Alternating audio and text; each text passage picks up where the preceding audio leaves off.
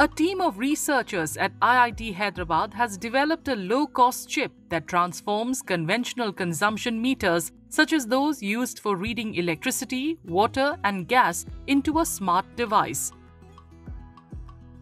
According to the developers of the chip, it works on Internet of Things or IoT technology, allowing it to send small packets of information at a very high speed directly to the Internet. This is a 4G, 5G and 6G class of chip.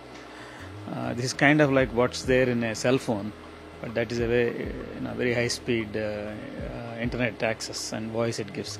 But this chip gives you what is called Internet of Things. That is, it is meant to connect sensors and devices and send tiny amounts of information. Examples are, you take electricity, water, gas meters. You take this chip, create a PCB or a module with the chip, then connect it to a smart meter. Then a non-smart meter becomes smart, like electricity meters, water meters, gas meters. They can communicate with the internet.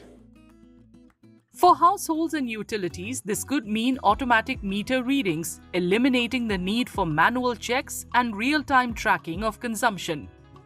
The team is commercializing the chip through WiSig Networks, a startup incubated at IIT Hyderabad. We are commercializing this chip using a company we incubated at IIT Hyderabad, WiSig Networks.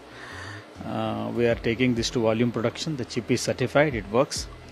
And I haven't told you the secret sauce here. This chip not only connects to cell towers, it connects to satellites, both geosynchronous satellites as well as LEO satellites.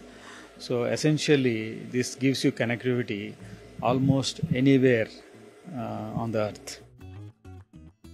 Built with a GPS system and satellite system, the chip can be connected to mobile towers and satellites, allowing easy connectivity.